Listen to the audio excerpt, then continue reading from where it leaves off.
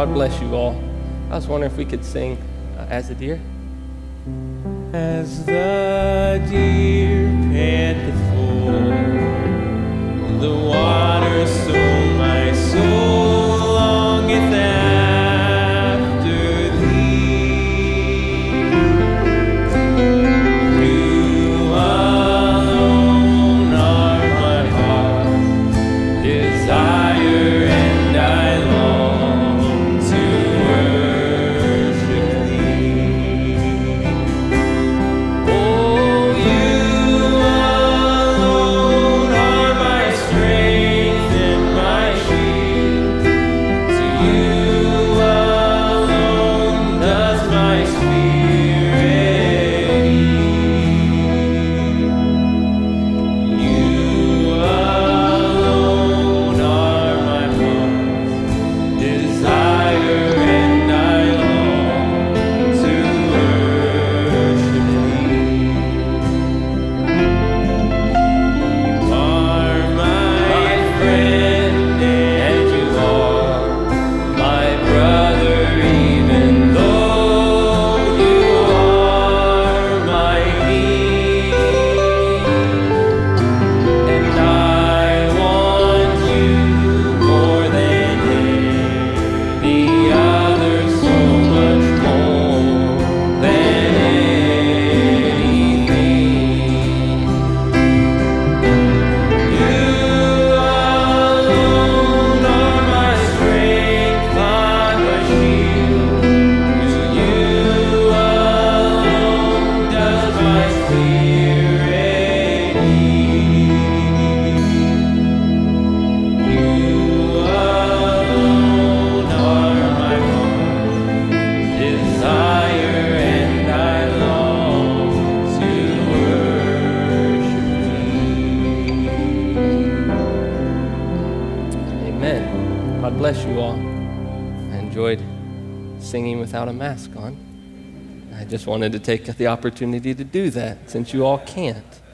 So I'm really happy to be here, and you may be seated for just a second. Just talk to you for a second here. And had a really nice time up at the ministers' meeting over the weekend, and just wanted to express my thankfulness to Brother Dan, who had arranged it, and the brothers that came and attended. It was really good. So you'll have to nod for me, because everybody behind that just kind of is throwing me for a loop. I guess the good thing is I can't see you frown if I say something wrong. But yeah, so we just had a really nice time, and I really appreciated the brothers that came. It was just such a nice atmosphere of the brothers that came, and it was really a great opportunity, I thought, to just be able to get together and just talk about the things of God. And it was quite an interesting situation with Brother Chad being asked to speak, no doubt. And I can see the hand of God in it as well, but like he said, he would have been quite burdened and nervous coming, but now I'm bearing the burden of my brother. But that's scriptural. We're supposed to bear one another's burdens, and I want to be found faithful to bear the burden of my brother. And so here we are today. I'm bearing the burden. But I just was up praying, and you all know me enough by now. I have nothing to put on for anybody. So I just tell you how I come to these things. I don't like to preach. I really don't like to stand here. It's a scary thing. Always scares me, always bothers me. I literally was up till past midnight last night, couldn't sleep all night, up at 3 praying this morning. Not because there isn't a lot of word. We have a lot of word. And anybody with an education could take some scriptures and take some quotes and put together a pretty great subject matter that we all would love, right? but it's that burden you have to catch the mind of God and the Spirit of God and just say what he wants you to say and then to say no more. And that's, I'm learning that. I think we all have to learn that by obedience, to just say what he said and then be quiet when he doesn't want you to say anything more. And so I was up praying, and seeking the Lord, and I'm like, well, I go by inspiration a lot of times, and I wait, and I wait, and I wait, and nothing's coming to me. I'm like, Lord, this is torture. This is absolutely torture. It's midnight, and I'm like, I have no idea what I'm ministering on. No idea. I know some people think, you're crazy, you're talking crazy. Certainly you have something. Like, no, I have nothing. I have no thoughts. You have thoughts, but you don't know what is his will in the whole thing, right? And then I got to looking at my subject matter, and I told Brother Chad, I said, maybe it's because the subject matter I'm going into. I'm waiting for God to move upon me. I'm waiting for something. I'm waiting for a mighty rushing wind. I'm waiting for a fire. I'm waiting for a thunder to say, this is my will, walk ye in it. Go tell them this, And it's not happening that way. It's just real calm, I just had a little thought, and that little thought, I just said, well, I'll just bring that. And if that's the still small voice speaking, then that's just what I want to say. It's just what he wants us to say, because we don't want to be found doing anything other than what his will is. And his will is his word. His will is his word. So I trust that this little thought for you will be okay. Y'all love me, right? Okay, so you have no choice then. No matter what and how bad I blow it, you're going to love me either way, and you're going to put your arm around me and say, I love you. And that's what we do as Christians, right? Look beyond the faults and mistakes of a man and his insecurities and his failures and say, I love that little attribute of God that manifests in you. So why don't you stand? And if you will, turn in your Bibles to 1 Corinthians chapters 2.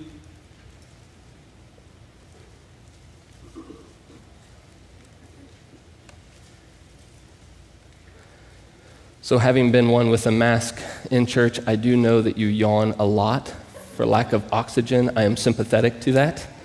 And I can't see it, so it's okay. But if you pitch over, I will call you out. It's just the reality of it. I know. I sit back and I'm like, I'm glad Brother Chad can't see how many times I'm yawning right now. It's not because I'm just lack of oxygen. You're about to pass out sometimes, you feel like. So don't pass out. Stay awake, stay alert, okay? And I can't hear you, so you'll have to say amen a little louder, right? Or say if you agree with it, take a hold of it, right? We don't just let it pass by. We say, hey, that's mine. I'm taking a hold of it. We don't want to just be a hearer and not a doer of the word. We want to take it and make it ours, right? So we want to participate in these things. 1 Corinthians chapter 2, verse 1. And I, brethren, when I came to you, came not with excellency of speech or of wisdom, declaring unto you the testimony of God. For I determined not to know anything among you, save Jesus Christ and him crucified. And I was with you in weakness and in fear and in much trembling. And my speech and my preaching was not with enticing words of man's wisdom, but in the demonstration of the Spirit and of power. That your faith should not stand in the wisdom of men, but in the power of God. And if you also turn to 1 Kings 19:9.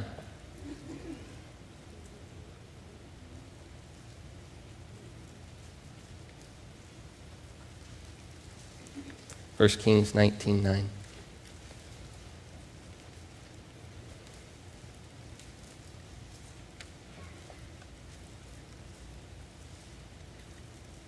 Just say amen when you're there. Okay, I can hear you. That's good. And he came thither unto a cave, and he lodged there. And behold, the word of the Lord came to him. And he said unto him, What doest thou here, Elijah?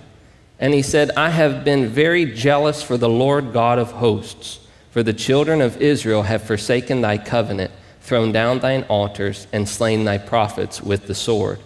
And I, even I only, am left, and they seek my life to take it away. And he said, Go forth and stand upon the mount before the Lord. And behold, the Lord passed by, and a great and strong wind rent the mountains and brake in pieces the rocks before the Lord. But the Lord was not in the wind, and after the wind an earthquake. But the Lord was not in the earthquake. And after the earthquake a fire. But the Lord was not in the fire. And after the fire a still small voice. And it was so when Elijah heard it, that he wrapped his face in his mantle, and he went out and stood in the entering of the cave. And behold, there came a voice unto him and said, What doest thou here, Elijah? If you will, just bow your heads for a word of prayer. Most gracious Heavenly Father, Lord, we just come before you, Lord. Lord, humbly, Lord, we come before your throne, Lord, of mercy this morning. And Lord, we ask, Lord, that you would do that which we cannot do in and of itself, Father, that you would take the word, Lord, and break it and give it to us, Father. Lord God, we are a needy people. And Lord, we're learning as we're going, Lord. As Lord, you learned obedience to the things that you suffered, Father God, so are we. And I just pray, Lord, you'd take the little burden and thought that's in my heart, Lord, and that you could bring it to your people, that it would bless them and help them, Lord. And I know my insufficiency, and I know my dependence. It's a complete dependence. So, Father God, I just pray, Lord, that you would take this vessel, Lord, shut my mouth to any of my own thoughts and let me just speak what you would want said.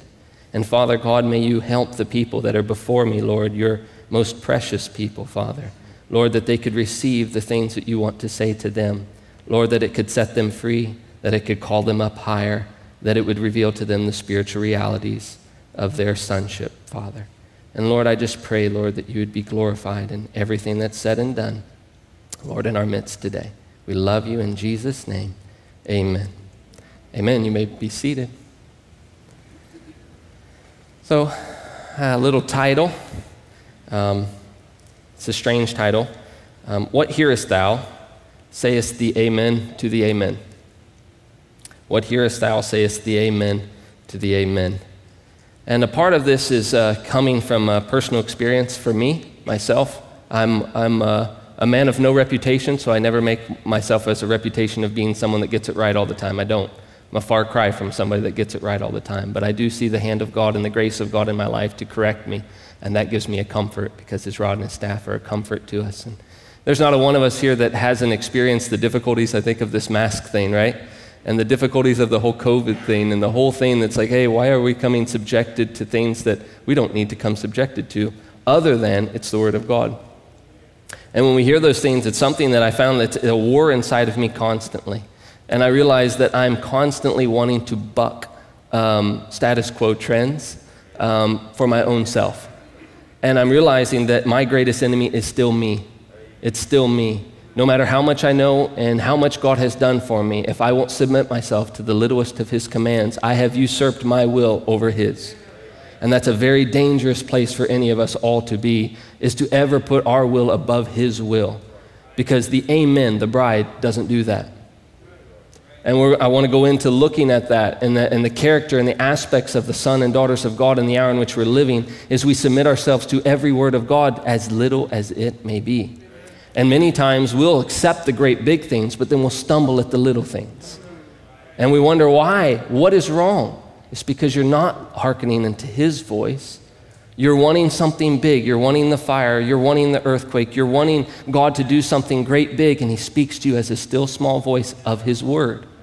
And that word never changes. It's immovable. And if you want God, you accept his word. So simple, so humble, it goes over the highest, most intellectual minds in this world. If you want him, take him at his word. But we have this carnal nature about us that's constantly trying to view God as something great, big, glorious, mighty, powerful, which he is. But that great God has so veiled himself in the simplicity of his word that it constantly stumbles the carnal mind. And what stumbles me, what Lord brought my attention to is, when that came out, I said something and I was wrong. I told the other deacons, I do not want to wear a mask. I've been unveiled before my God. Why should I put a mask back on? Why?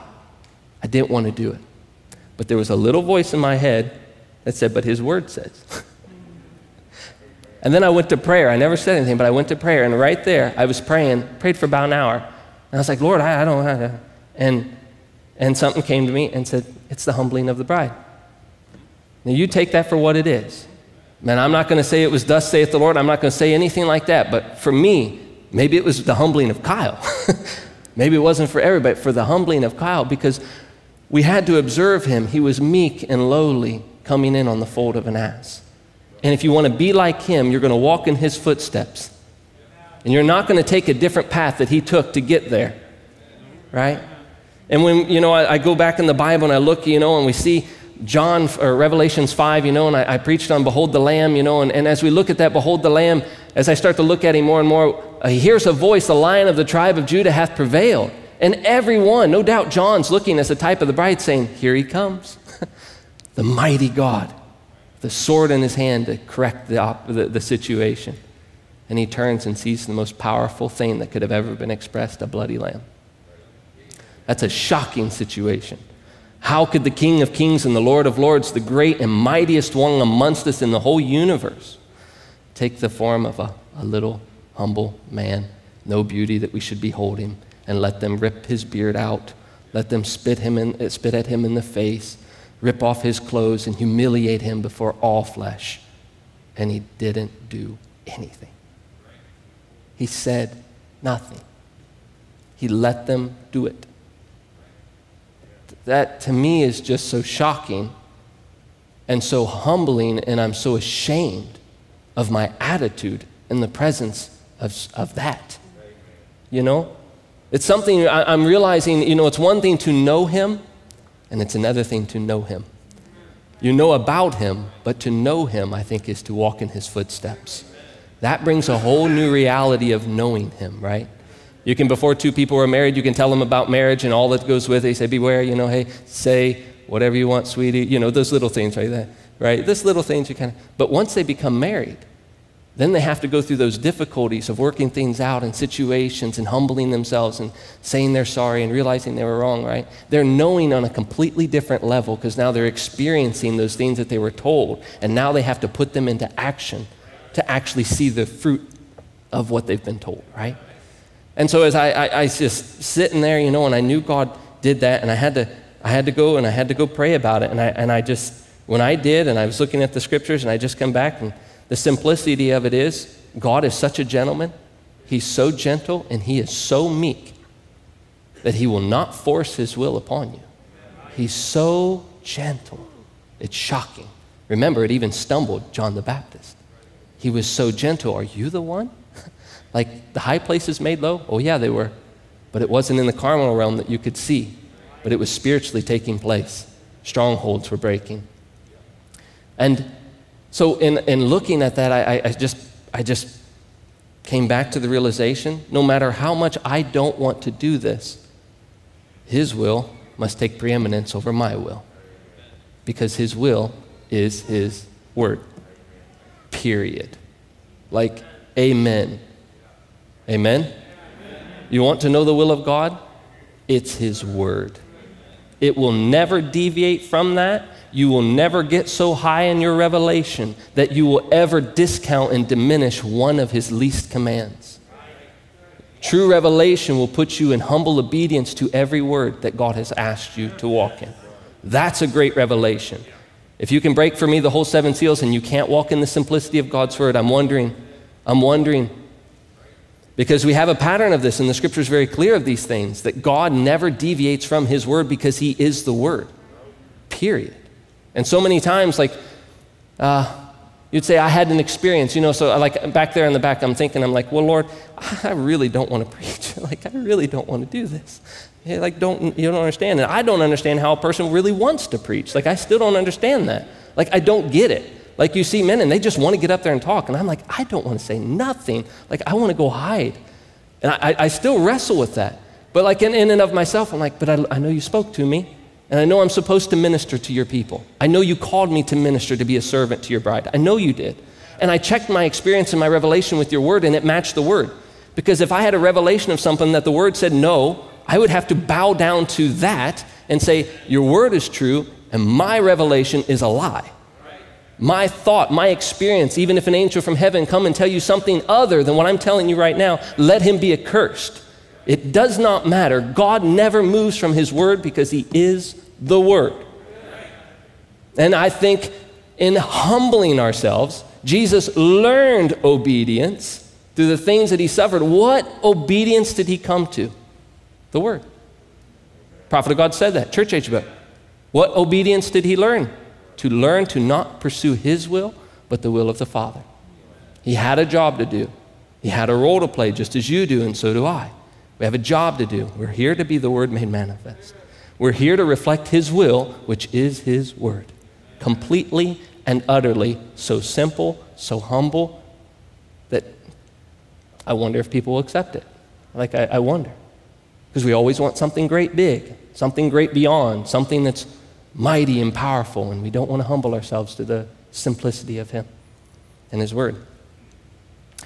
And influences, Brother Branham said, and I have a lot. I was like, I don't know what to preach, and I looked down, I got 15 pages. I'm like, what in the world is this? Like, I don't understand this.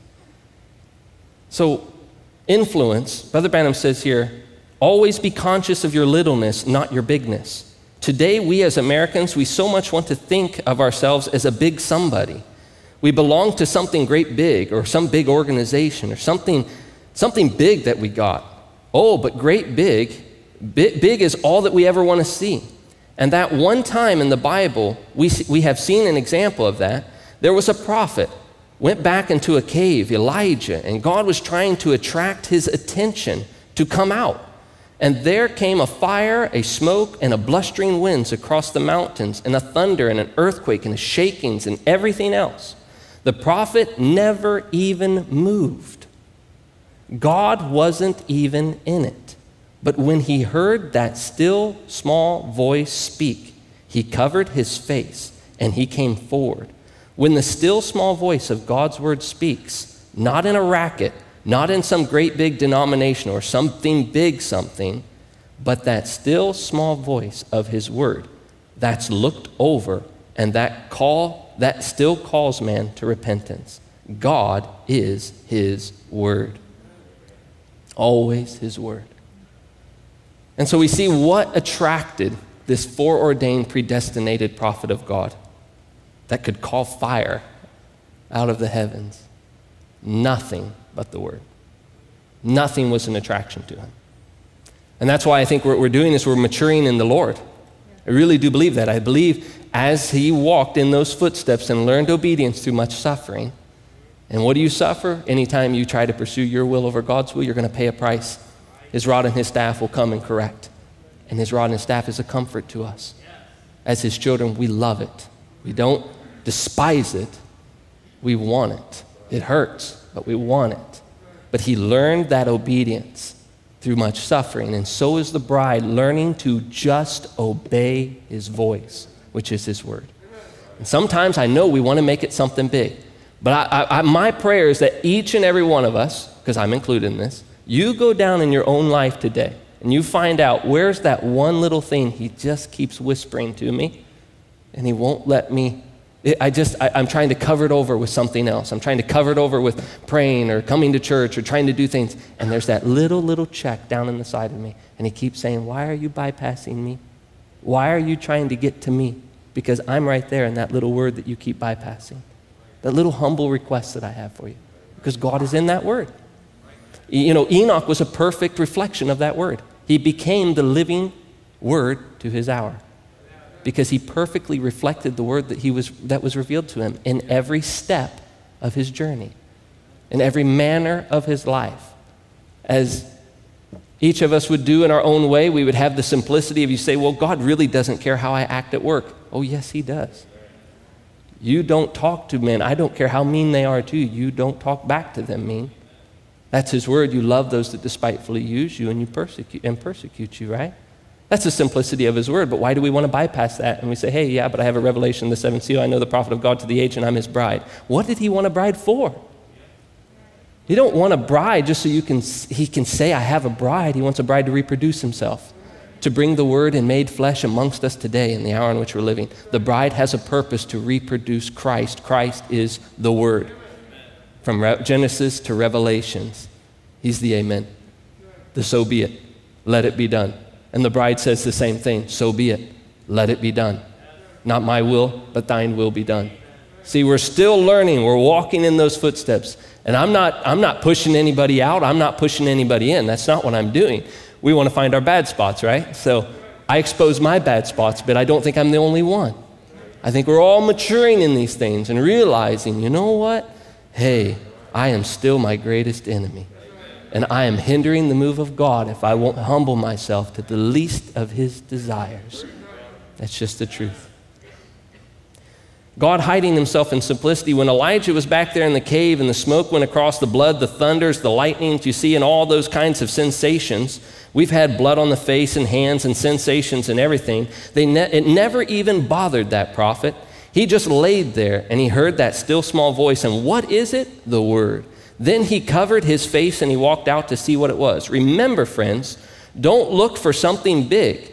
You say, God, he speaks of great big things. There'll come a time that this will be this and this will be that, and it'll be great big things. I hope you're catching what I'm talking about, see? Great big things. When this comes to pass, it'll be great big like this, but it will be so humble that you'll miss the entire thing. It'll go right on. It's God hiding himself in simplicity. You'll look back there and say, well, that never did that. See, it passed right over the top of you and you never even seen it. It was so simple. You see, God lived in that simplicity to manifest himself in his greatness. What makes him great? Because he can simplify himself. A big, great man can't simplify himself. He's got to be a dignitary. See? But he ain't big enough yet. When he comes big enough, then he comes down like you. You see? He can humble himself. Wow. I got a lot, so it's okay, right? We're just going to fly through this and we'll see where he wants to go with it. He says, like that, it means whatever. Oh, okay, so here it is. He is the God of the Amen. This is a continuation of that. He never changes. What he does never changes. He said it and he stands fast. He does it and it's done forever. None can take from what he says or add to it. So let it be, amen. So let it be. Aren't you glad that you serve that kind of a God? You can know exactly, listen to this. You can know exactly where you are with him at any time and all the time, because he is the Amen God and he won't change. You want to check your experience, you want to do a checkup, just check your life with the simplicity of his word and you'll find where you're standing in his presence. It's that simple. You don't need a pastor, you don't need a preacher, you don't need an angel, you don't need a mighty rushing wind. You check your experience with his word, Brother Branham said that, and you'll find where you're standing in his presence. So simple. So simple. Now I know why I had no inspiration, like I couldn't feel anything other than so simple. Just a whisper of his word. I myself was still looking for something big, but he gave me his word. He whispered it to me. He just whispered it. I like that, Brother Bam says, I like that. It means that whatever he said, it's final. It means that whatever he said in the first age and to the second and to all the other age about his own church and about the false vine is exactly right and it won't change. It means that what he started out with in Genesis, he will finish in Revelations. He has to be, for he is the Amen. Let it be. Now we can see again why the devil hates the book of Revelations and Genesis. He hates the truth. He knows that the truth will prevail. He knows what his end will be and how he fights that. But we are on the winning side. I'm going to keep going because it'll get good. A quick look at those scriptures which involves the Lord Jesus overcoming to bring the truth of this proposition, Matthew 4. He overcame the personal temptations of Satan by the word, personal temptations, and by the word only. In each of the three major trials that corresponded exactly to the temptations of the Garden of Eden, the lust of the flesh, the lust of the eyes, and the pride of life, Jesus overcame by the word. And Eve fell to the personal temptation of Satan by failing to use the word. Adam fell in direct disobedience to the word. But Jesus overcame by the word. And right now, let me say this. The only way to be an overcomer is the only way that you can know that you're actually overcoming. Because the word can't fail. See, you want something outside of the word, and it's proving, that's what a false vine's looking for. False vine's constantly looking for something out of his word for vindication of what he is and that he's in the will of God. I can show that to you, and I will here in a minute.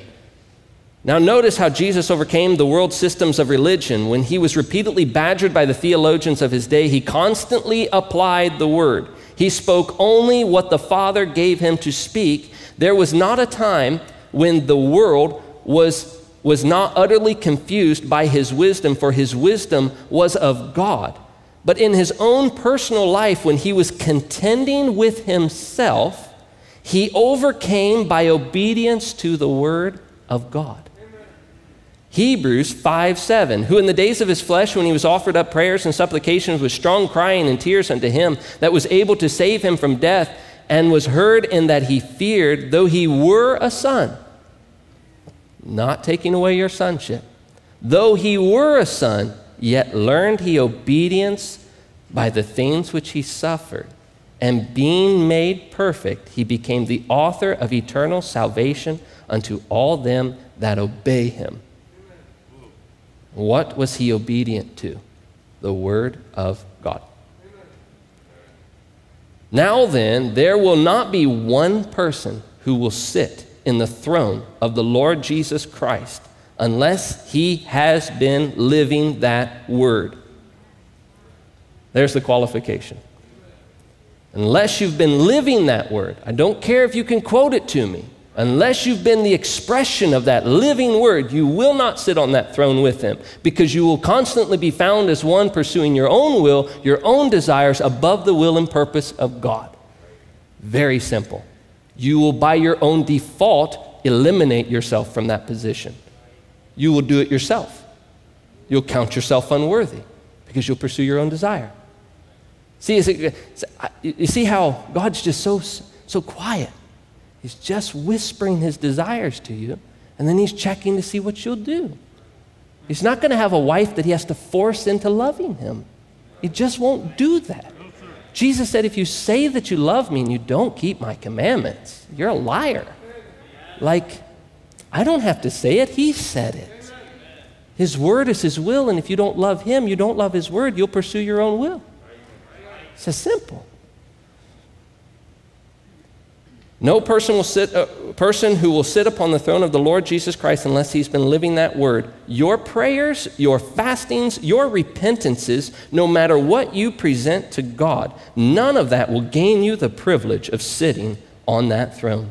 It will only be granted to a word bride. Just a word bride. See why you have to humble yourself, become like a little child? Just real simple. Lord, I don't know nothing. You show me where I'm not obeying, I'm not expressing that word. I want to walk in it. As a wife, I want to be found as the wife that God would want me to be found, right? As a husband, I want to be that kind of an expression that you were to me to really be that living word for you, right? That's just that desire. Don't be getting tired on me. I see a couple of you. You're all right. You can take a breath, believe me. It's okay. Just breathe a little bit. See a couple of them going like this. It's okay. It does mess me up, but it's okay, right? Just relax. So I'm going to have to get little oxygen tubes, underneath the seats, and pump them in there. Yeah, bright-eyed and bushy-tailed.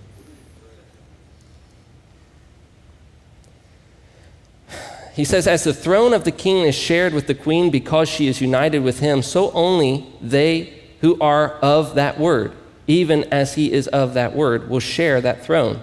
His word only are on the amen side. See why I'm saying it's the amen to the amen. We have nothing, we're not saying, hey, but I know this. No, don't care. Are you obedient to what he's asked you to do? Really don't care about anything else anymore. I really don't. I'm not looking for anything great and big. I know it's hidden in the simplicity of humble moms, dads, kids, older grandmas and grandpas, just faithfully doing what he's called us to do in the hour in which we're living. The word expression. It says here that we are that he hid this treasure in earthen vessels, that the excellency of the power of God, that the power may be of God and not of us. For we are troubled on every side, we are distressed, we're perplexed, but we are not in despair. We are persecuted, but we're not forsaken or cast down, but not destroyed. always bearing about in the body the dying of the Lord Jesus, that the life also of Jesus may be made manifested in our body. For we which are alive, always delivered unto death for Jesus' sake, that the life also of Jesus might be made manifested in our mortal flesh. We're always dying out to your will. You're always dying out. And you know what? Next week you'll be dying out again to something else. And then the month after that, you're going to find out there's something else I'm dying, because you're always dying. You're walking in his footsteps. Yeah, there's a lot. Wow, a lot of scriptures here in my mind. So Romans, I will just keep flying because I'm not even close. Romans 8. Who shall separate us from the love of Christ? Shall tribulation, distress, persecutions, famines, or nakedness, or peril, or sword? As it is written, for thy sake we are killed all the day long. We are counted as sheep for the slaughter. Every day, every hour of every day, I'm dying. You want to walk in his footsteps? Remember, it's a bloody lamb. You want to take the book? Remember, it's a bloody lamb takes the book. Only the bloody lamb takes the book to make it live. You could quote it, but you can't make it live. You understand? Yeah. Now I'm kind of wondering and knowing why by inspiration I preach that, behold the Lamb. I see, for one, for me, I took on the wrong nature for a second, and I tried to pursue my will, and I didn't realize that's Antichrist. Antichrist is anything other than his word. That's the spirit of Antichrist. Don't think it can't work on you. Anything that causes you to deviate from the least of his commands is an Antichrist spirit working upon you. Remember, till that devil is cast in the lake of fire, he's doing everything he can to keep you from walking in that word. Everything he can.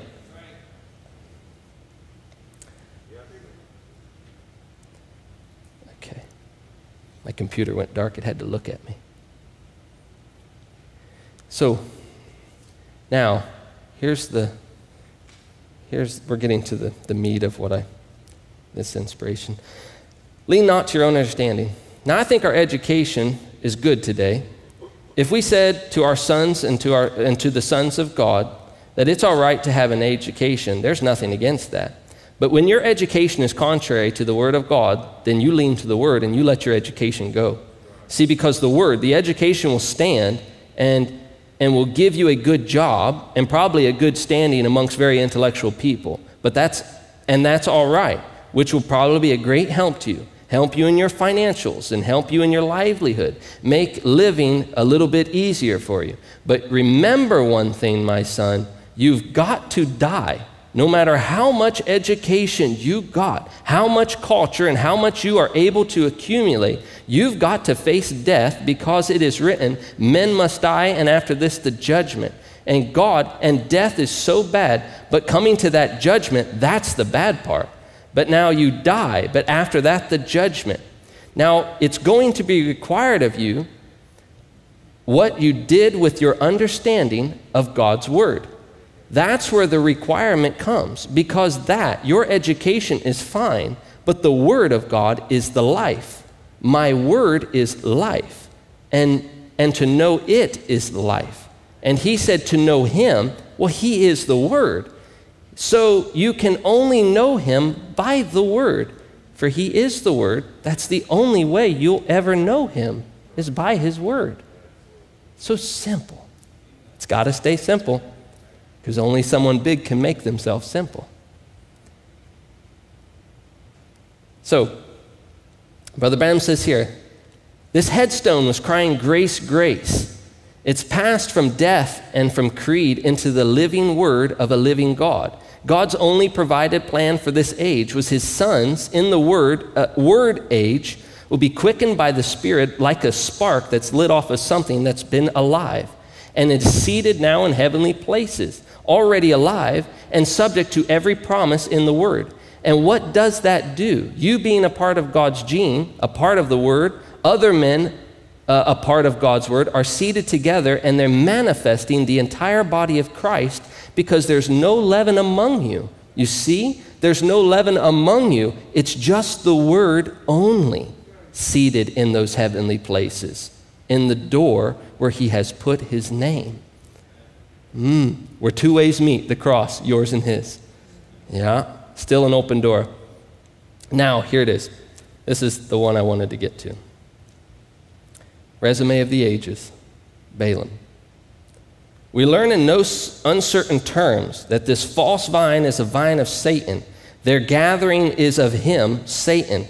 They meet in the name of God, and they lie that they are Christ's. They preach, they teach, they baptize, they worship, they partake of various rites that are given in the church by Christ. Yet they are not of God, but since they say that they are, God will hold them responsible, and in each age he speaks to them. They remind us exactly of Balaam. He had a prophetic office. He knew the proper approach unto God, as demonstrated in the sacrifices of clean beasts. Yet he was not a word prophet. For when God told him not to go to honor Balak with his presence, he sought to go anyway, for he was motivated by lust of gold and prestige. So God let him go. The perfect will of God gave way to the permissive will of God because of the heart's desire of Balaam. God actually said, go ahead. Did God change his mind? No, sir. God had his way regardless of what Balaam was going. Balaam did not annul the will of God. God had his way regardless. It was Balaam who was the loser, for he bypassed the word. His own human desire, his heart desire, bypassing the word, he made himself a loser. And today we have the very same thing. Women preachers, organizations, false doctrines, and etc., and people worshiping God, manifesting in the Spirit, and going right on as did Balaam, claiming that God had spoken to them even when the commission received was opposite to the revealed word, and will not defy that God spoke to them. And I will not deny that God spoke to them. But it was just like when he spoke to Balaam the second time. And he knew that Balaam wanted his own heart's desire above the word. And he gave it to him. And yet all the while, in the end, having his own way. Even so today, God tells folks, just go ahead in your own heart's desires, because they've already rejected the word. But the will of God will be done regardless. Amen. I hope you see this. It will not only clear up much of what we've seen in the ages, but especially in this last age with so much manifestation and external blessings, when the whole period is against the word revealed will of God. So you see, God will let you go right on, and he'll keep blessing you. He'll keep blessing you. Those children of Israel that came out, he still fed them manna from heaven. He still let their shoe latches not break. He gave them water when they were thirsty. He took care of them. He causeth the rain to fall on the just and the unjust, right? He pours out, he does blessings for all, but you know what it does? It just reveals the one that loves him and the one that don't. The one that don't. It's just a revealer.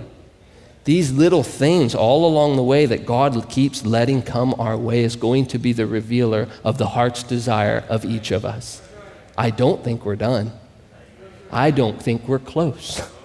I think we are all having to learn obedience through suffering. And I'm not saying it ain't suffering. I know y'all are suffering behind that right now. I know you are. And I know that there's many, many things that we have to suffer. But for his sake, we'll do it. Because if God is going to do anything, he's going to check your heart's desire. He'll do it with everything you can imagine. This is one little thing. You know that, right? There's so many things he's checking your heart's desire. You think he's not mindful of you every day, watching where is his heart's desire? You know, Brother Branham says when God chooses a bride, he's speaking of what kind of home he wants, right? When he picks a woman, right? So do you think God's going to pick a bride that constantly just wants to do her own thing?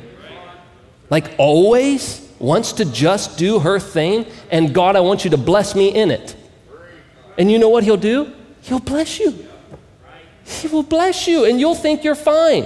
And all you did was expose you don't have the heart and desire of God. You did it. He blessed you. That's scary. That scares me. That scares me. That scares me for the people. It really does. To know that the Almighty God will still bless you and give you the desires of your heart, but it won't be His desire. And you will completely reject Him along the path, and you thought you were fine. The people of the world, the denominational systems, they're blessed, they're healed, they get all kinds of it, and they think God's with them in that. And just like Balaam, they rejected the word. God still blesses them. But they rejected Him, the word. God's checking to find His bride that wants His will and His will only, which is His word. Nothing more than that. So simple. You see? Real simple. Hebrews 3:7, if you want to turn there.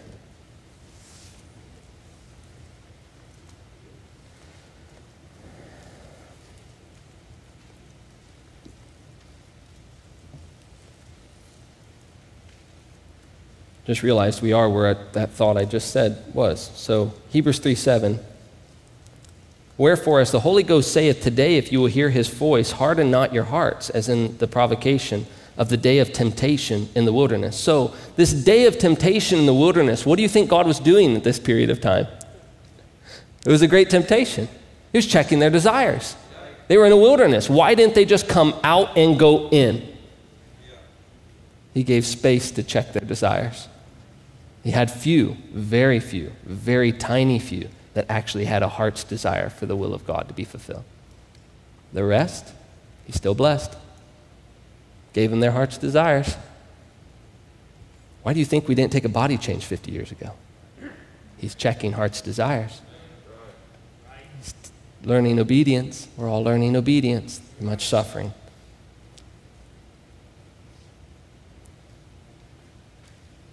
When your fathers tempted me and proved me and saw my works 40 years. Wherefore I was grieved with that generation. I said, they do always err in their heart, and they have not known my ways. So I swear in my wrath, they shall not enter into my rest. Take heed, brethren, lest there be in any of you an evil heart of unbelief in the departing from the living God. But exhort one another daily, while it is called today, lest any of you be hardened through the deceitfulness of sin. For we are made partakers of Christ, if we hold the beginning of our confidence steadfast unto the end. While it is said, today, if you will hear His voice, harden not your hearts, as in the provocation. For some, when they had heard, did provoke, howbeit not all that came out of Egypt by Moses, but with whom He was grieved for 40 years. Was it not with them that had sinned, whose carcasses fell in the wilderness, to whom sware He that they should not enter into His rest, but to them that believed not? So we see that they could not enter in because of unbelief. Let us therefore fear, lest a promise being left us of entering into His rest, any of you should seem to come short of. For unto us was the gospel preached, as well as unto them. But the word preached did not profit them, not being mixed with faith in them that heard it. Simply they heard the word, they recognized their prophet, but they didn't humble themselves to just take him at his word and obey it along the way. Brother Branham said, you can agree with the word. You can say it's the truth. But until you unite with it, it doesn't do you any good whatsoever. See, there's a difference between sympathizing. There's a difference between flirters and a wife. There's a big difference. You'll find it in their heart's desire. Always hidden in simple things. 1 Peter 2:7. Please turn.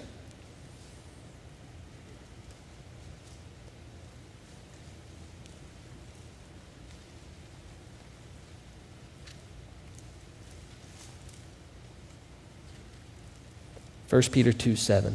Unto you therefore which believed He is precious, but unto them which be disobedient, the stone which the builders disallowed, the same is made the head of the corner, and a stone of stumbling and a rock of offense, even to them which stumble at the word, being disobedient, whereunto also they were appointed.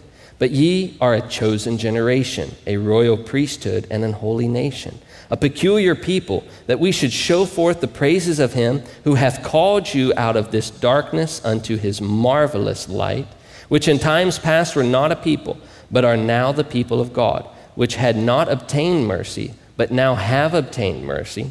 Dearly beloved, I beseech you, as strangers and pilgrims, abstain from fleshly lusts, which war against your soul. We're all warring against them. We all have these human desires and reasonings that we would like to bypass the simplicity of his will and try to pursue our own. And it's just hidden in so many things. Now, let's look at the Amen Bride. Revelations of Jesus Christ, the church age. Now remember this, Christ in the true church is a continuation of the book of Acts. But the book of Revelation shows that how the Antichrist spirit would come into the church and defile it, making it lukewarm, formal, and powerless. It is exposing Satan, revealing his works, and his attempted destruction of God's people. How? By discrediting God's word. Right down to the time that he is cast into the lake of fire, he fights that. He cannot stand it. He knows that if the people get a true revelation of the true church and what she is and what she stands for, and that she can do the greater works, she will be an invincible army. If they get a true revelation of the two spirits within the framework of the Christian church, and by God's grace or spirit discern and withstand the Antichrist spirit. So does the bride have to withstand the Antichrist spirit? So what is the Antichrist spirit? Anything contrary to the word. Anything. You pick. Anything. So simple, but anything. That's an Antichrist spirit. And you're going to fight it until he's thrown into the lake of fire. Your will over his. Justify it. Give it a good reasoning. We all do it. I'm guilty, right? I'm the one guilty.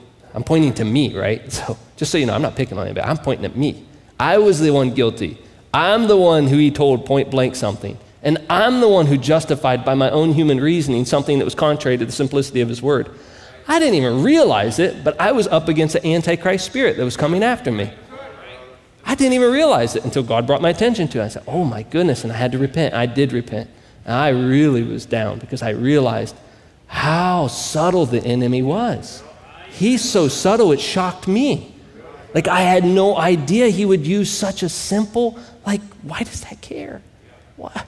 So simple, but I had a word on it. And that was God. And I was going to bypass God and take an evil spirit. That's how you get evil spirits. You bypass the word. So simple.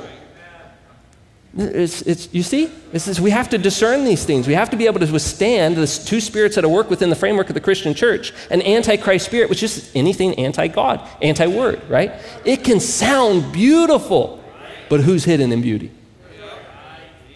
And then who's hidden and no beauty that we should behold in? No, nothing that we're like, wow, that's great. No, that's just what he said. Oh, I like it. I don't. Y'all don't have to get excited. That makes me excited. I don't know. I just like it when God talks to me personally and he shows me something and he shows me, even in my mistake, how this thing is working so slyly, so sly. And then God won't come down and thunder out judgment because you go that way. He doesn't.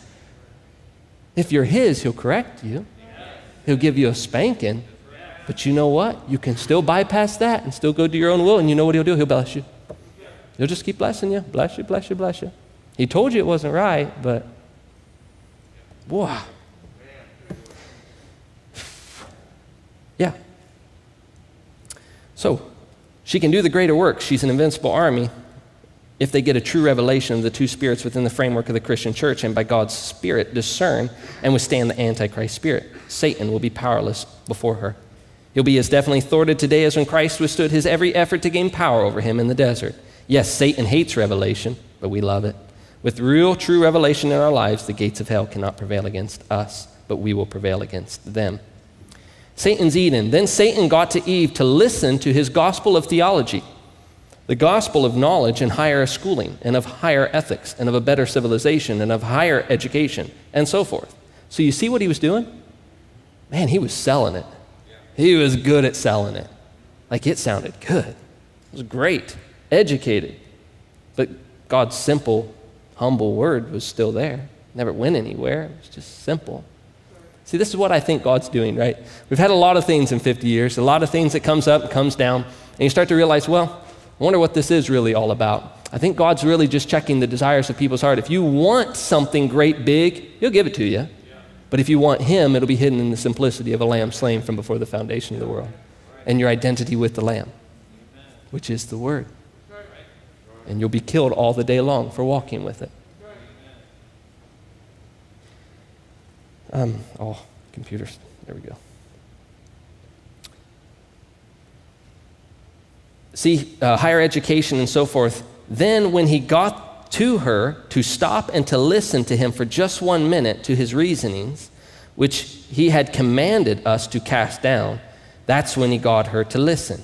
Now you looky here, church, the church is so-and-so. It's to be established for so long. We're one of the oldest churches here. We have the mayor coming to our church. I don't care what it is. You see, if it's against God's word, you be against it. That is your enemy. Anything that's against the word is your enemy. Everything that's for the word is your brother. He's a part of you. So you see, when the enemy comes in like a flood, I'm not trying to shoot at you. I'm just trying to shoot at the spirit of Antichrist that would be working to try to paralyze and make us formal and powerless. So, right? That's what we do. We identify something by the word, and you say, that's not the word, brother. Sister, that's not the word. I know God's blessing you in that career that you're pursuing, but that's not the word. Like, you can pursue that career if you want to, but it's not the word. Let the older woman instruct the younger woman on how to be what? You answer it yourself. Keepers at home. And how to balance a career. Not what he said. That's not his word. But you know what? He'll bless you in it. You go right ahead. God will bless you. But don't you want to do his will? Like, don't you want to be found faithful and say, don't you want to hear those words? Well done, good and faithful servant. You didn't pursue your own will. You pursued mine. Because thou hast walked in thine own choosing, he told Brother Branham. And it was the harder way. You have picked the precise and correct way, and it is my way, right? But Brother Branham had to learn things, you know that? He fell lots of times. He came under wrong influences. He came under wrong influences of preachers sometimes. Remember that? That was his big mistake. He came under wrong influences, and God would correct him, just as he'll correct his bride. He corrects me, and I believe he'll correct you, because we just want to do his will. There's nothing good, great about us. There's no big ones among us, right? If the King of Kings and Lord of Lords made himself of no reputation, what do I have? I got nothing. I got no reputation. I think when the bride loses her reputation, she'll see God manifested in ways she never thought possible. She stops trying to do things in her own strength. She'll see the power of God manifest like never before. So humble. So, Brother Branham tells us a story here, the way of the true prophet. You know, a lot of times angels come down. Boy, and how the Pentecostals will sure eat that up. How about when St. Martin was standing there, and here stood a great bright beam stood before him, and the man who baptized in Jesus' name, who believed in the Holy Ghost and kept the word, and the Romans kicking him out and doing everything to him, trying to give him their dogmas and their man-made doctrines. And the man stood on the word. One day, in his power, the devils would come up to him and try to talk to him. He wouldn't even pay them any attention.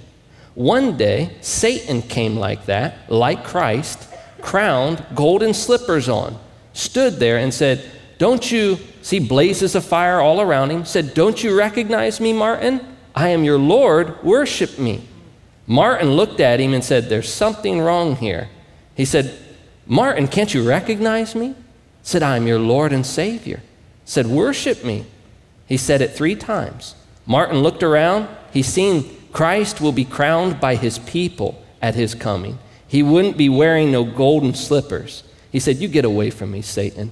Oh, how the Pentecostals would sure be eating that up. You see? How did he discern this false image that was placed before him of Christ? It didn't match the original word. It didn't match. It didn't fit. Really doesn't matter how big and beautiful something is presented to you as a false Christ, a false word. If it doesn't match the original simplicity of God's word, it's wrong. Just wrong. I know sometimes we all want something like, I wouldn't mind an angel coming and telling me, but that doesn't fit the pattern. That just doesn't fit the pattern. I'll be obedient to his word. He knows his bride will hearken unto his voice. She won't be moved by mountains. She won't be moved by earthquakes and fires and winds. She'll just be moved by the still small voice speaking through his word. And she'll walk right on into a rapture. Just so simple. Christ in the mystery of God revealed. The pregnated person with the seed of God, the word in there manifesting itself, so surrendered to the will of God that the word and the word alone manifests itself in the person. You see, it's a prisoner to an individual. It's individual, one person. All hell is against this teaching. All hell is against this truth. That God would reveal himself to you as an individual, so quietly, simply. Masterpiece. And when he had made his first masterpiece, he put him behind the word. When he made his second masterpiece, he was the word. Amen. He was the word, not behind the word, but he was the word. God never changes in his plan. That's exactly what he started off to do in his first church, was with the word. Now God, the word, in the beginning, he was independent from all other. Everything else, all other people. Now, I don't mean to say this to be different. God is a segregationalist. You know that? You talk about integration, but God's a segregationalist. He certainly does. He'll separate his people from the world. He separated Israel, his nation. He is trying to separate his church from the world. But the church wants to go on with the world. But his people is still segregated to him. Who is he? The Word. You see, God's just going to bless both sides. He's not going to just right now curse the other side that rejects his word, and he's going to bless that one too. But he knows there's another little people, little humble people, that'll be looking at their lives through the mirror, reflecting their lives in the mirror of God's word and seeing, something's not right. Remember, Christ in you is the hope of glory. This is the seventh seal on display, just so you know. It really is. It's the simplicity of a life of Christ manifesting in you. Really is. Where did he go? Where was he at? Where is that big fella, Brother Branham said? Manifesting, expressing, learning obedience through much suffering in the form of a bride. Identified masterpiece. He's making a bride, yes, sir. And he's hewing and chipping her down, chopping off the world. Oh, church goings and creeds and denominations and their doctrines and their dogmas, all has to be cut away from the church. Their ideas and their indifferences and their doctrines and everything. They've got to come back and let the master pick up the bow. Let the master pick you up with his hands and strike the word. Say, Jesus Christ is the same yesterday, today, and forever. He'll strum your life and he'll strike your life, and you know what your life's going to speak? Jesus Christ. The word is the absolute. The word is the same yesterday, today, and forever. And my life is speaking what that word says. There's the masterpiece in his hands. He's cutting you now. He's cutting you down to where it's the word only. He's cutting all the creeds and your dogmas and everything away from you. And he's trying to get a bride for his son, another masterpiece, part of his word. Now the great sculptor, see, he's counting on you, willing to stand and have yourself shaped into the likeness of his requirements that the word requires. He's counting on you to stand there and let him cut you. In these last days, I'll pour out my spirit upon all flesh, and your sons and your daughters shall prophesy. Christ is that identified masterpiece of the word made flesh. You are asked to identify yourself with him by the same word, to be the masterpiece of the bride. Matthew 5:44.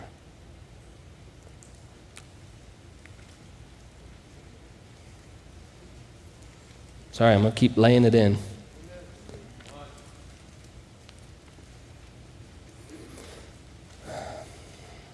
Now,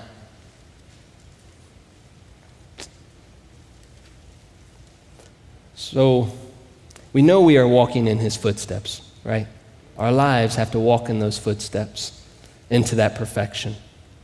In Matthew 5:44, Jesus says, "But I say unto you, love your enemies, bless them that curse you, and do good to them that hate you, and pray for them which despitefully use you and persecute you." But what if they really said something nasty?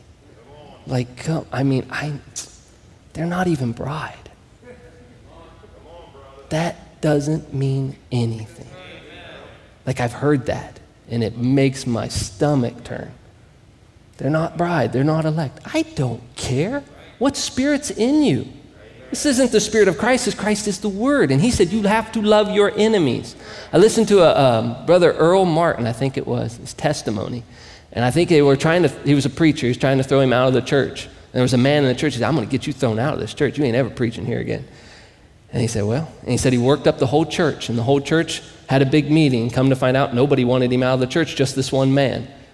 And the man said, "If you ever get in that pulpit and preach, I'm going to shoot you."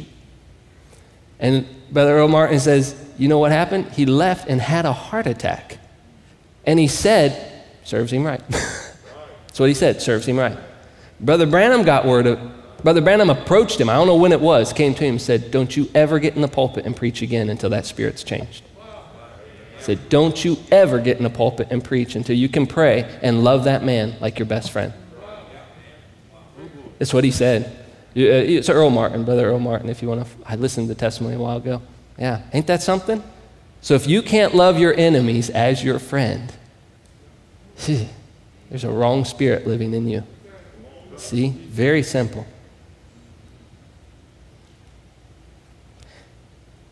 So, where are we at? Matthew 5:44? Yeah. "But I say unto you, love your enemies, bless them that curse you, and do good to them that hate you, and pray for them that despitefully use you and persecute you, that you may be the children of your Father which is in heaven.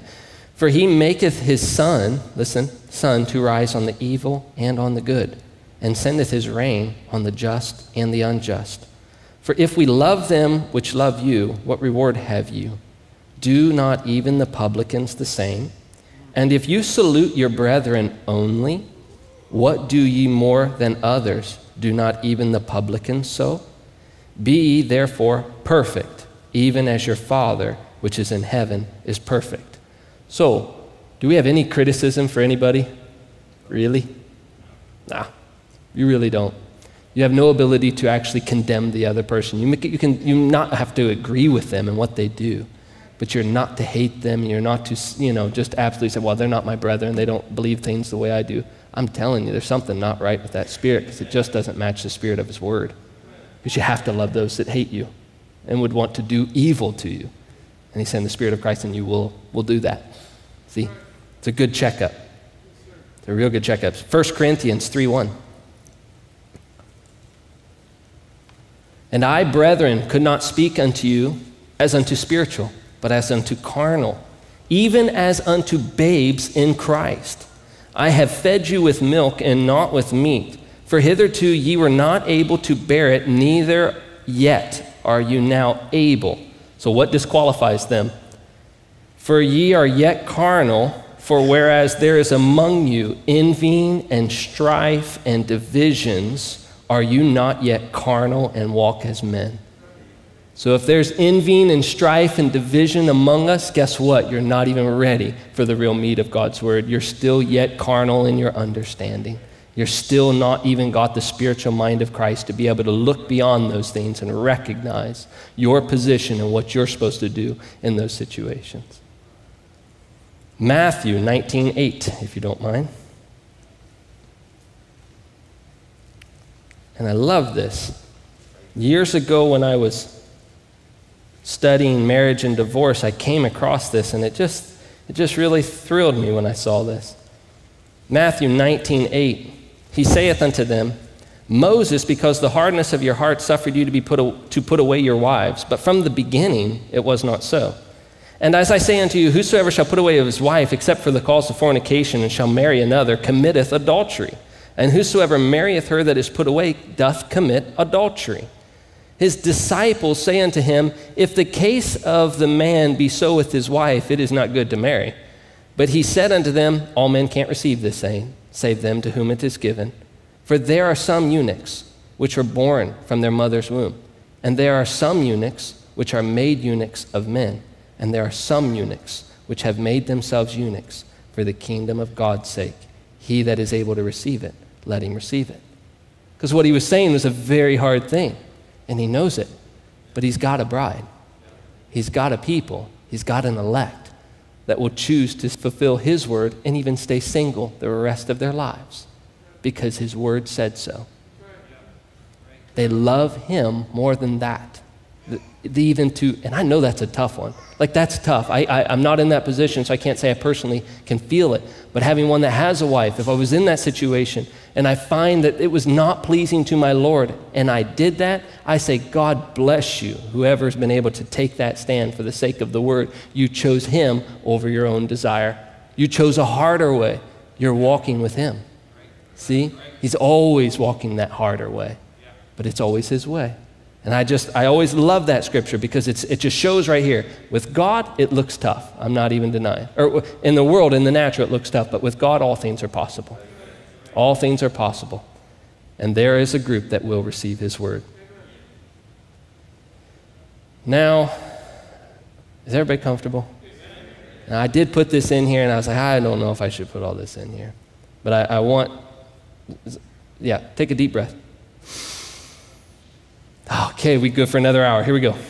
So, I want to read this, and I know you've heard it, but I feel to read it. Pick up your pen. And I want to take my time in it, and I just want to bring out some certain aspects of it because I think it so summarizes the entire thought that there's no reason to preach on it. When the Spirit of the Lord says, pick up your pen, I want to tell the church something, I think we should listen, right? So, listen to this if you don't mind, and I'll pause here in the middle of it. Here's what I'm trying to say to you. The law of reproduction is each species brings forth of its own kind. Genesis 1:11. And God said, let the earth bring forth grass, and the herb yielding seed, and the fruit tree yielding fruit after his own kind. His seed is in itself upon the earth, and it is so. Whatever life was in the seed came forth into the plant, and thence into fruit. The very same law applies to the church today. Whatever seed started the church will come forth and be like the original seed because it is the same seed. In these last days, the true bride church, Christ's seed, will come to the headstone. She will be a super church, a super race, as she nears him. They and the bride will just be so much like him that they will even be in his very image. This is in order to be united with him. They will be one. They will be the very manifestation of the word of the living God. Denominations can't produce this. Wrong seed. They'll produce their creeds, their dogmas mixed with the word, and will this mongrelizing brings forth hybrid product. The first son, Adam, was a spoken seed word of God. He was given a bride to reproduce himself. There's the purpose of the bride. That is why the bride was given to him to reproduce himself, to produce another son of God. But she fell. She fell by hybridization, and she caused him to die. The second son, Jesus, was also a spoken seed word of God, was given a bride like as was Adam. But before he could marry her, she had fallen. She, like Adam's wife, was put to the test whether she would believe the word of God and live, or doubt the word and die. She doubted, she left the word, she died.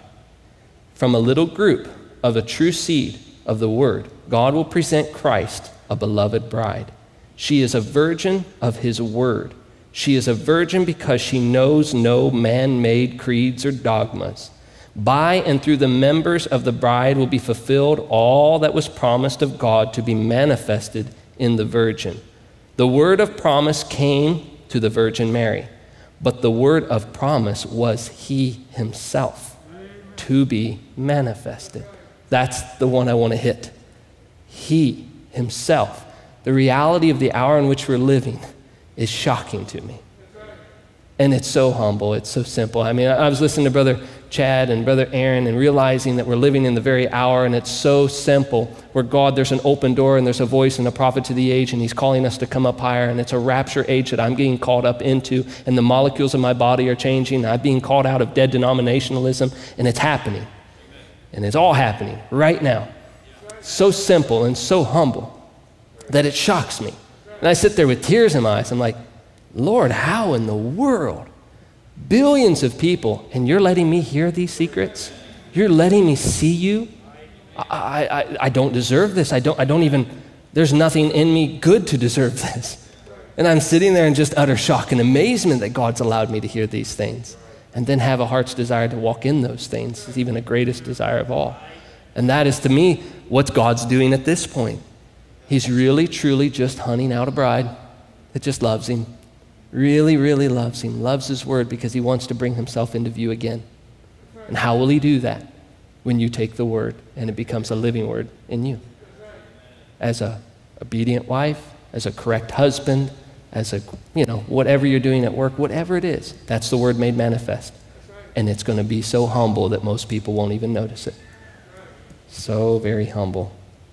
You see, the whole idea of going back to something that's Pentecostal, with we're hooping and hollering and shouting and tongues and earthquakes and fires and all these things, no.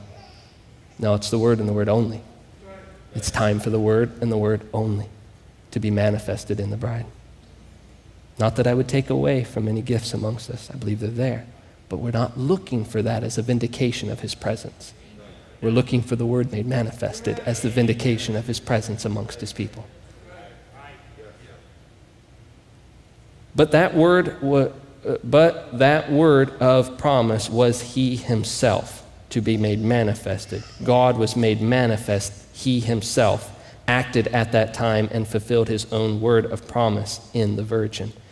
It was an angel that had brought her the message, but the angel's message was the word of God, Isaiah 9:6. He fulfilled at that time all that was written of him, because she accepted his word to her. The members of his virgin bride will love him. They will have his potentials, for he is their head, and all power belongs to him. They are subject to him as members of our bodies are subject to our heads. Now notice the harmony of the Father and of the Son. Jesus never did anything until it was first showed him of the Father, John 5:19. The harmony is to now exist between the groom and the bride. He shows her his word of life, and she receives it. She never doubts it. Therefore, nothing can harm her, not even death. The revelation's a rapture, right? The rapture is a revelation. It's the word. She won't doubt the word, not one of it. And death won't be able to harm her, because he'll just believe the simplicity of God's word. For if the seed be planted, the water will raise it back up again. Here's the secret of this. The word is in the bride, as it was in Mary. The bride has the mind of Christ, for she knows what he wants done with his word. She performs the command of the word in his name, for she has, thus saith the Lord. Then the word is quickened by the Spirit, and it will come to pass. Like a seed that is planted and watered, it comes to full harvest, serving its purpose. Those in the bride will do only his will. No one will make them do otherwise. They have, thus saith the Lord, or they keep still. They know that it has to be God in them doing the works and fulfilling his word. He did not complete his work, all his work, while he was in his earthly ministry. So now he works in and through the bride. She knows that, for it was not yet time for him to do certain things that he must now do. For he will now fulfill through the bride that work which he has left for this specific time. Now let us stand like Joshua and Caleb. Our promised land is coming in sight, even as theirs did. Now Joshua means Jehovah's Savior, and he represents the end-time leader that will come to the church, even as Paul came as the original leader. Caleb represents those that stayed true with Joshua. Remember, God had started Israel as a virgin with his word, but they wanted something different. So did the last day church. Notice how God did not move Israel or let her go into the promised land until it was his appointed time. Now the people might have put pressure on Joshua, the leader, and said, the land is ours, let's go up and take it. Joshua, you're all through. You've lost your commission. You don't have power like you used to have. You used to hear from God and then know the will of God and then act quickly. Something is wrong with you. But Joshua was a God-sent prophet, and he knew what the promises of God. He knew the promises of God, so he waited for them. He waited for a clear-cut decision from God, and when it came time to move, God placed the full leadership in Joshua's hands because he had stayed with the word. God could trust Joshua, but not the others. So it will repeat in the last day, the same problems and the same pressures. Same problems and same pressures. How can I tell the two spirits apart, the Pergamean church age? Just give them the word test. And if they don't speak that word, you know they're of the evil one. As the evil one deceived the first two brides, he will try to deceive the bride in this last day, trying to get her to hybridize herself with creeds, or just plainly turning from the word to a sign that would suit her.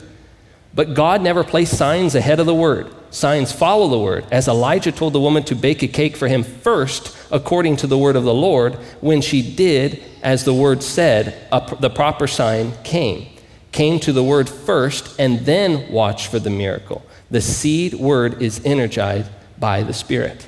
I like that. You know, I like that. If you need to see the power of God manifested in your life, just do what the word says. Take him at his word. The word comes first. You need healing in your body. Take the word. Repent of everything you got to do. Then you can say, hey, devil, you got no right to be standing here anymore. I've done all that the word told me to do. Now I'm waiting for him to come and energize this word that I've taken a hold of. And what's going to stop that? God will confirm his word. So simple. You see? We wait for something to move upon us. Just take him at his word and then watch God do the action from that point on, because that's technically what you're doing. You're taking a hold of God when you take the word. Just so simple. But what has happened to the word? The word has been put aside, this Laodicean church age. And God says, I'm going against you. I will spew you out of my mouth. This is the end. For 7 out of 7 ages, I have seen nothing but men esteeming their own words above mine. So at the end of this age, I will spew you out of my mouth. It's all over. Just makes you go low, real low. John 12:20, please turn.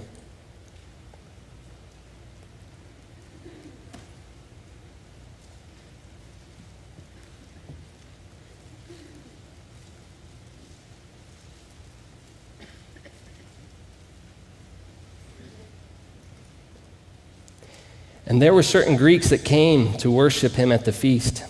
And the same came, therefore, to Philip, which was of Bethesda of Galilee. And they desired him, saying, Sir, we would see Jesus. This really spoke to me. Philip cometh and telleth Andrew, and again Andrew to Philip tell Jesus. And Jesus answered them, saying, The hour is come that the Son of Man should be glorified. Okay? Verily, verily, I say unto you, except a corn of wheat fall into the ground and die, it abide alone. But if it die, it bringeth forth much fruit. He that loveth his life shall lose it. He that hateth his life in this world shall keep it unto life eternal. If any man serve me, let him follow me. And where I am, there shall also my servant be. If any man serve me, him will my Father honor. Now is my soul troubled, and what shall I say? Father, save me from this hour. For this cause came I into this hour. Father, glorify thy name. Then there came a voice from heaven saying, I have glorified it, and I'll glorify it again. That's a bride. I believe that's a bride. He glorified it as a corn of wheat that fell in the ground and died and hated his own life, didn't get a chance to even pursue those things he had a right to. And he has a bride that'll walk in those same footsteps, not pushed, not forced, by choosing. She'll choose him. Real quietly, she'll just choose him. Matthew 11 says, Come unto me all ye that labor and are heavy laden, and I will give you rest. Take my yoke upon you and learn of me. I am meek and lowly in heart, and you shall find rest for your souls. My yoke is easy, and my burden is light. Philippians 2 says, let nothing be done through strife and vainglory, but in lowliness of mind, let each esteem the other better than themselves. Look not every man on his own things, but every man on the things of others. So let this mind be in you that was in Christ Jesus, who being in the form of God thought it not robbery to be equal with God, but made himself of no reputation, and took upon himself the form of a servant, and was made in the likeness of men. He just became a servant to the word. Just do the will of God, just the word and nothing more. Musicians, if you'll come, you'll be able to breathe.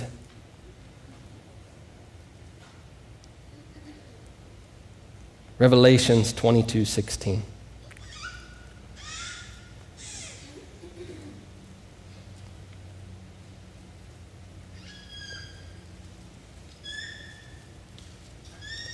I, Jesus, have sent mine angel to testify unto you these things in the churches. I am the root and the offspring of David, and the bright and morning star. And the Spirit and the bride say, come. And let him that heareth say, come. And let him that is athirst come. And whosoever will, let him take of the water of life freely. For I testify unto you, unto every man that heareth the words of the prophecy of this book, if any man shall add unto these things, God shall add unto him the plagues that are written in this book. And if any man shall take away from the words of the book of this prophecy, God shall take away his part out of the book of life and out of the holy city and from the things which are written in this book. He which testifieth these things saith, surely I come quickly. Amen. Even so, come, Lord Jesus. The grace of our Lord Jesus Christ be with you all. Amen. He closes the whole revelation of Jesus Christ, warning the people, don't you ever take away one word, and don't you ever add to it one word. Otherwise, you have counted yourself unworthy to ever sit upon that throne with him. Never will happen. We all stand.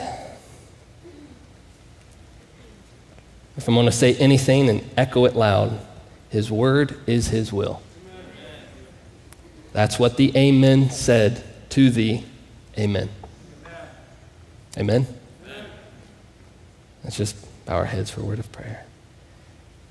Most gracious Heavenly Father, Lord, we come before you, Lord, thankful for this time that we've been able to gather together.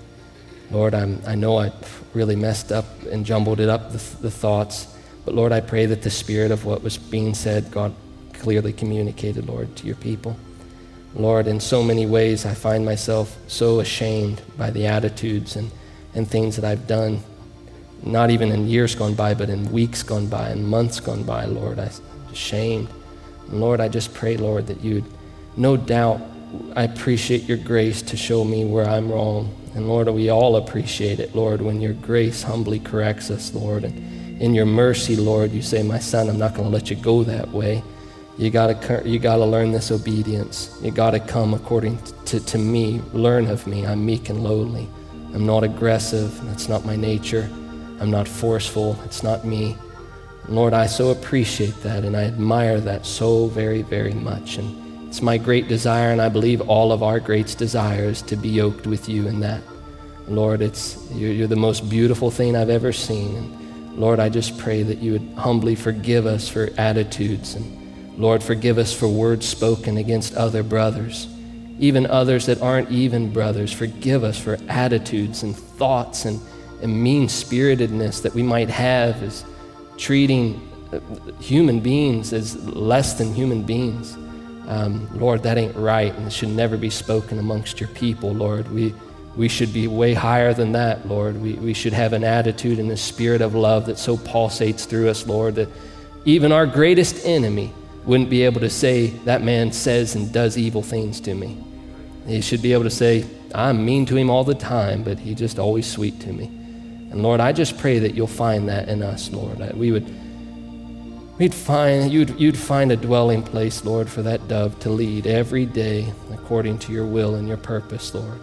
And Lord, with all that's in me, I love you and I love these people. And Lord, I pray, Lord, if anything was said wrong, forgive me. I didn't mean it in that way to be mean or hurtful. It's not my desire. I just want to see you high and lifted up, and Lord, I know the tactics of the enemy now a little better than I once did before. And I just pray, Lord, that through my mistakes, Lord, they'll find footprints to be able to follow a path where you lead them, Lord. And Lord, we just love you. We commit ourselves to you and ask, Lord, that you would search our hearts, Lord.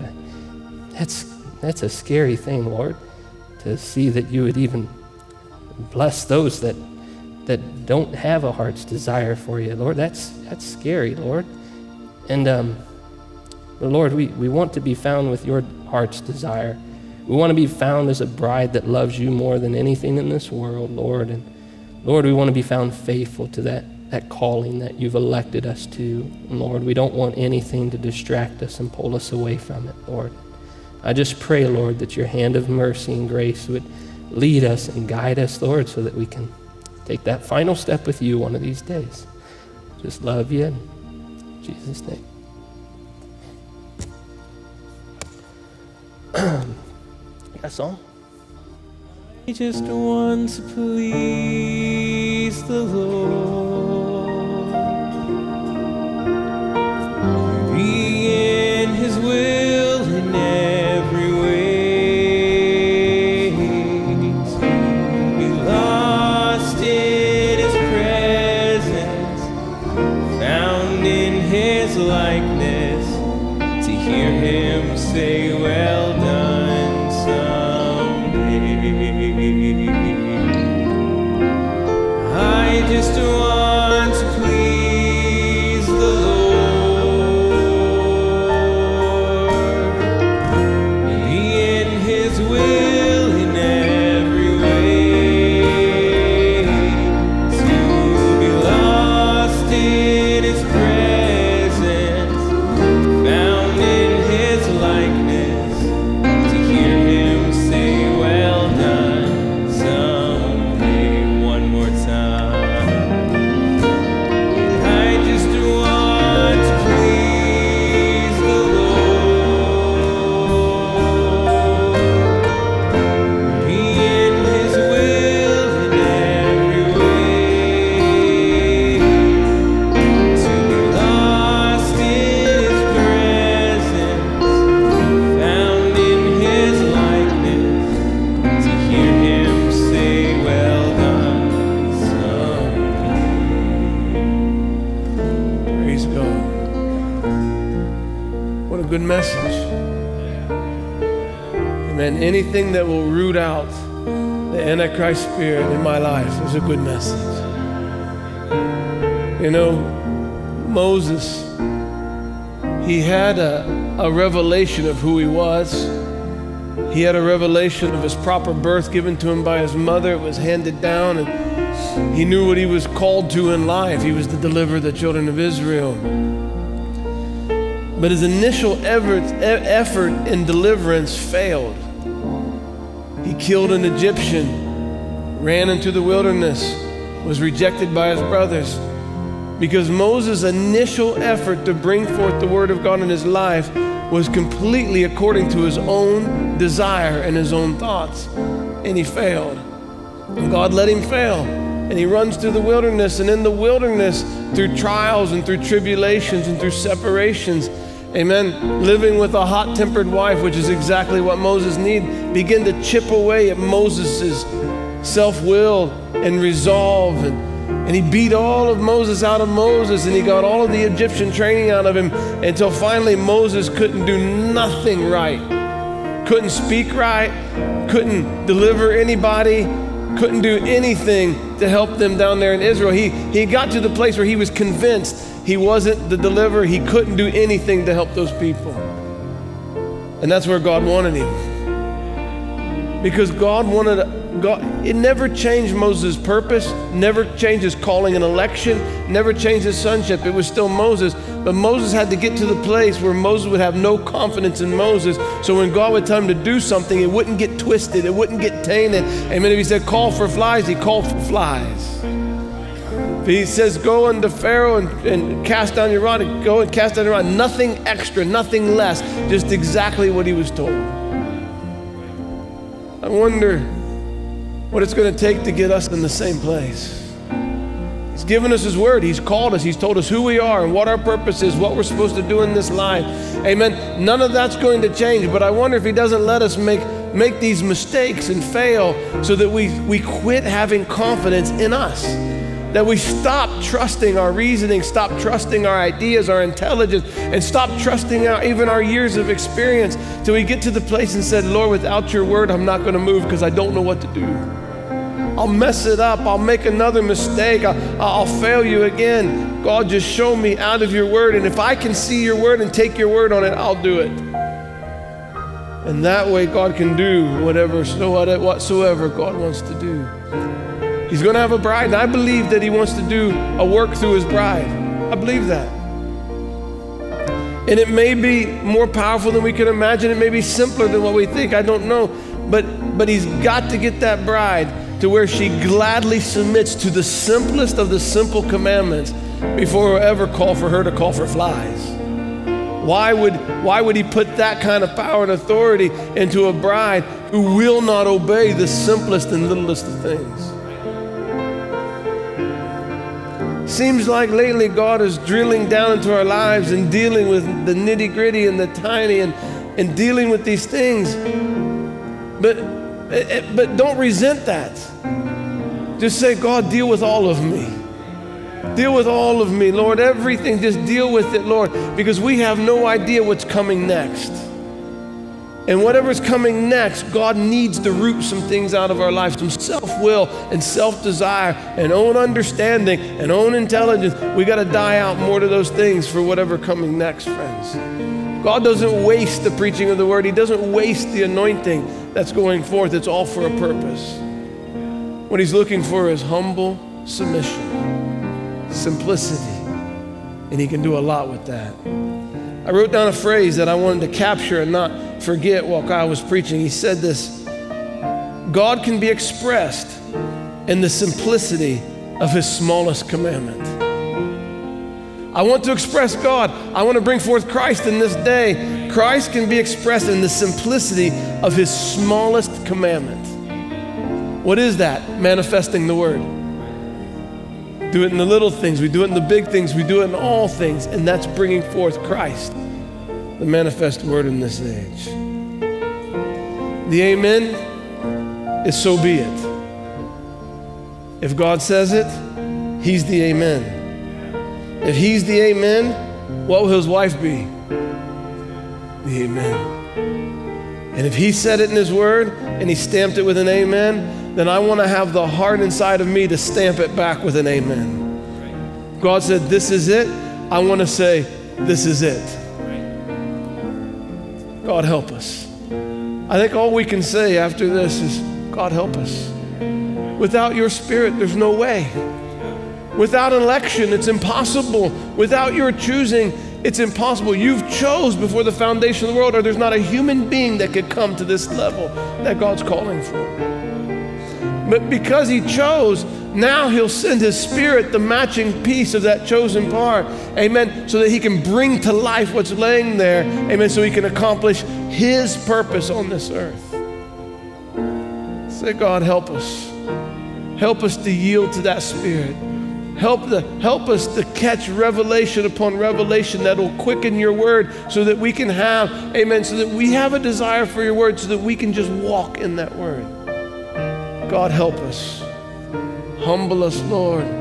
Let us walk in simplicity. And Lord, you know what?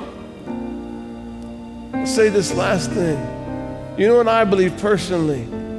The greatest, most dynamic, if we can think of the most dynamic, most powerful demonstration to the world of Jesus Christ in flesh, if you can think of raising a dead person or whatever, it'll only be the simplicity of somebody obeying him.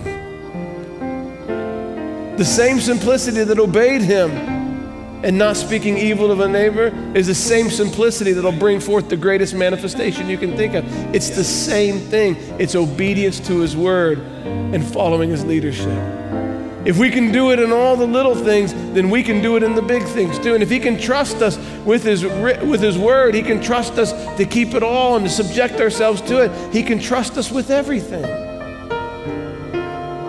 So praise God. That's what I want. Search me, oh God. Search me out. Uncover those things in me that where willfulness is laying. Uncover it, Lord. I don't want it anymore. Where selfishness is laying, uncover it, Lord. I don't want it anymore. I just want your word on display.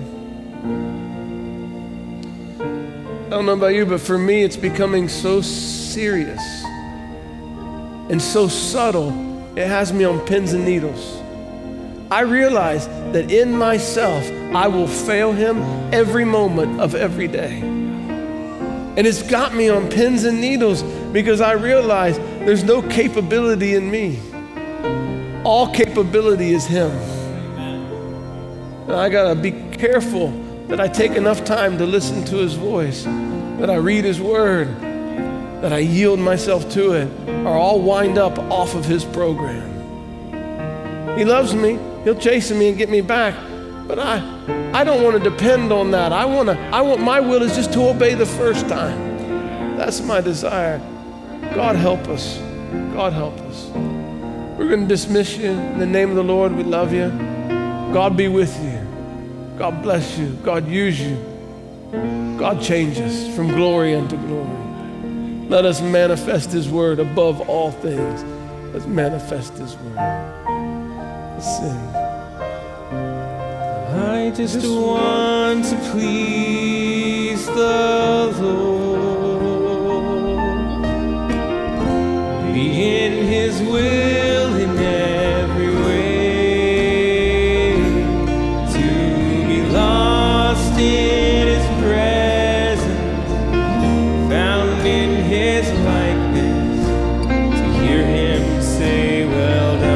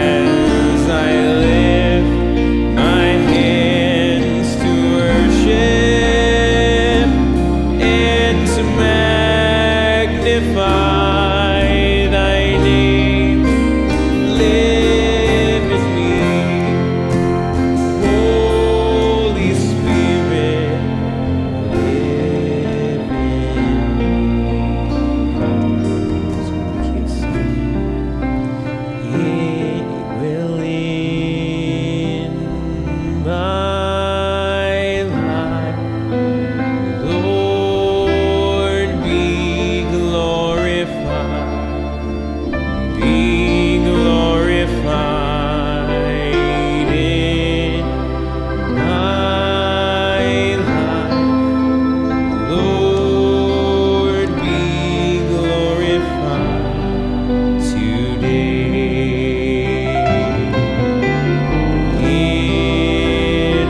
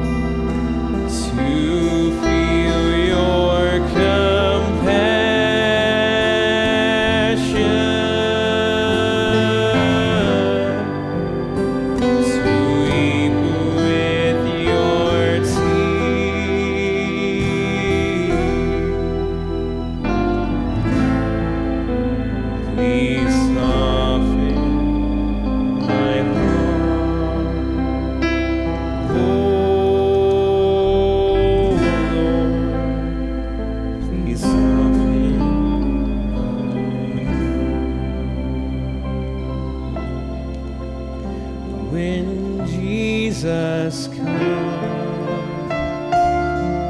The tempter's power is broken when Jesus comes. The tears are wiped away. He takes the gloom and fills the life with glory, for all is changed when Jesus comes to stay. When Jesus comes, the tempter's power is broken. When Jesus comes, the tears are wiped away. He takes the gloom and fills the life with glory, for all is changed when Jesus comes to stay. On the wings of a snow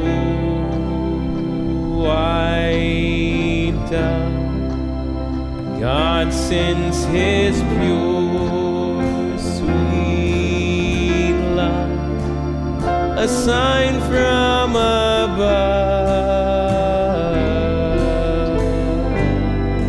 On the wings of a dove, well, on the wings of a snow white dove, God sends His pure, sweet love. It's a sign from above. On the wings of a dove. Oh, on the wings of a snow white dove, God sends His pure, sweet love, a sign from above.